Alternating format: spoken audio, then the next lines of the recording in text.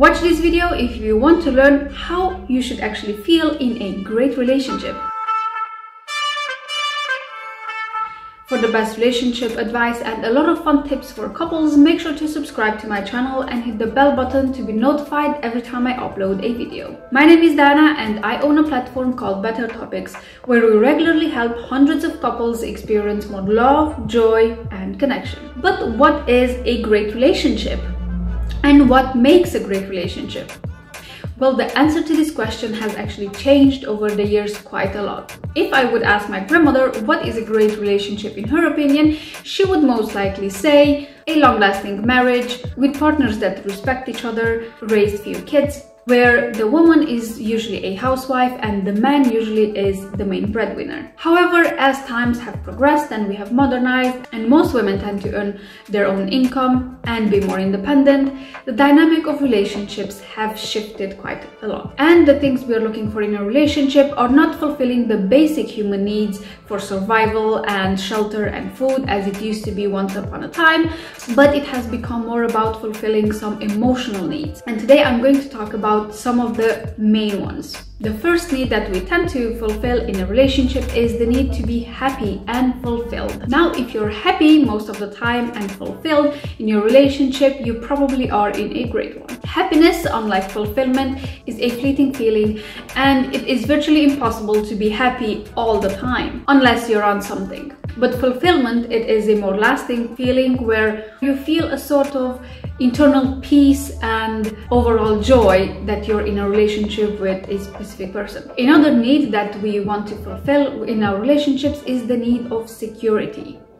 Now, if in olden times it was about survival and shelter security and financial security, these days this security refers to something else.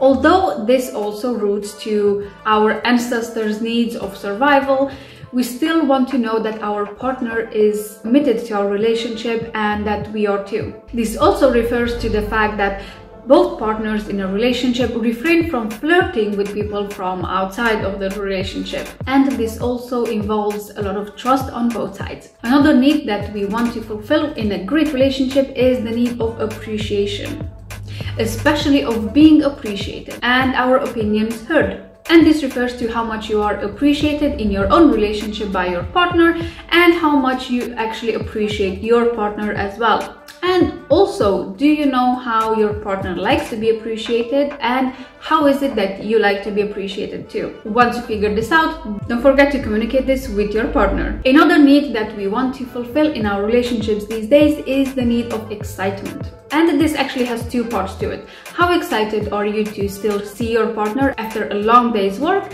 And are you still doing exciting things together? New adventures and new things that can bring you closer together and also share great memories. And the last important need that we are trying to fulfill in a great relationship is the need of independence. I know it might sound a bit counterintuitive that I'm talking about independence whilst being in a relationship. However, although we are in a relationship, we are still different individuals from our partner and we might still have different interests than they have, and that is okay. A healthy relationship should give us enough space to be also independent whilst in a relationship. I mean, if you're in a relationship, that doesn't mean you have to give up everything you were doing before that, all your hobbies, all your friends, and everything else that was going on in your life before being in this relationship. A truly great relationship allows you to be in a relationship with a great person, have a lot of fun and everything else that goes in a great relationship, and in the same time still have some time for you, for your own interest, for your own friends, and so on. Therefore, if you're happy most of the time and fulfilled in your relationship, you feel secure in your relationship and you trust your partner, also your partner trusts you. If there is a lot of appreciation back and forth as well, if you appreciate your partner as well as are appreciated by your partner, if there is enough excitement and you can still keep your independence, It means you have the main ingredients that make up a great relationship. And like any other recipe, once you have the main ingredients, you can add a bit of, let's say, spice to it, depending on your own taste. What I mean by that is, at the end of the day, each relationship is quite different and unique. And this is why it is up to the two partners to discuss and tailor the things they do depending on what they want in a relationship, what they want to experience, and what they like. And this is where the spices come in. Let me know what you think about these in the comments below. If you like this video, make sure to hit the like button, subscribe, and share it with your friends.